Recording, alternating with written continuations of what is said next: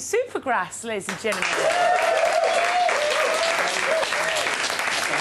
Hello.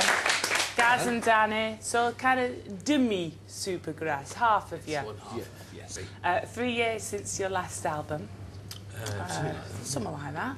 We've missed you guys. Where have you been? What have you been doing? We have been kind of around the world a few times, just doing little bits and pieces, having a few more kids. Yeah, we found our baby, and no, just been kind of Beijing, Sao Paulo, and Iceland, and then we spent what, a month in Berlin writing this album. We just kind of did, which was last summer sometime.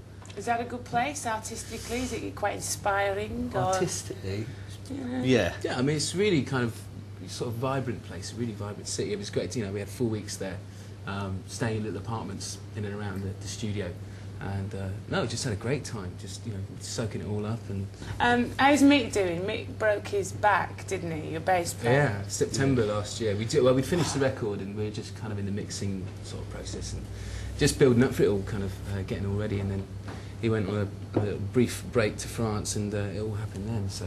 It was pretty kind of scary at the time. I think he was a bit freaked out, obviously. What happened was he fell out of a window, basically, and landed on his arse and his foot, broke his ankle and his back. But he was lucky that, there was no permanent damage.